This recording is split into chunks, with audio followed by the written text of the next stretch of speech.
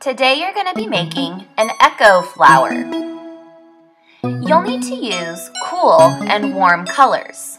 Cool colors are anything from purple to blue and green and everything in between. Warm colors range from red to orange to yellow and even yellow-green. Cool colors remind us of things that are cool: water, ice. Warm colors remind us of things that are warm. Colors like the sun and even fire.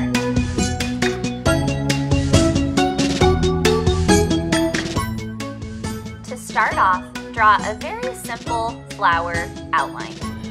You can use pencil to start or go straight to black Sharpie or black marker.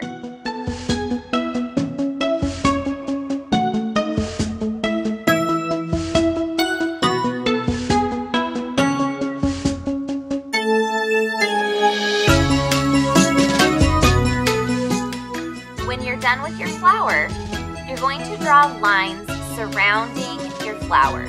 Think of it like an outline or a ripple in the water when you throw a stone into it. All of the lines should follow the same path, and they should continue on around the flower. Do this until you are finished filling up the background.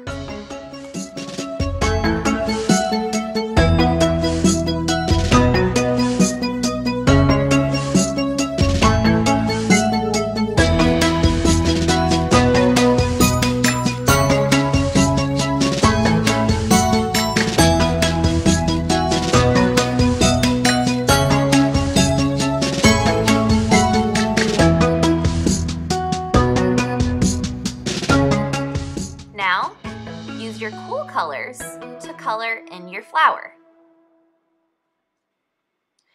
Then, use your warm colors to color the background. Follow the paths using one color per section. Do this until the entire background is finished.